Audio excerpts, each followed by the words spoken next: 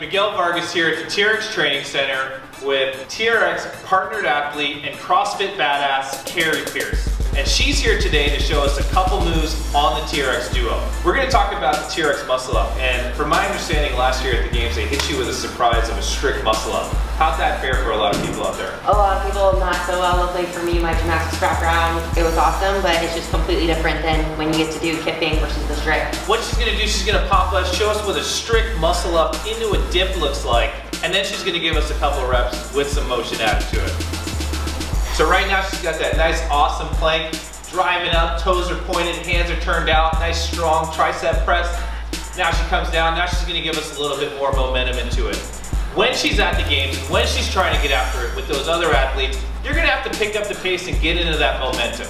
And sometimes a strict muscle up isn't going to help you get to the podium. So we want to wish you luck out there, get out there. We'll have some more moves for you soon.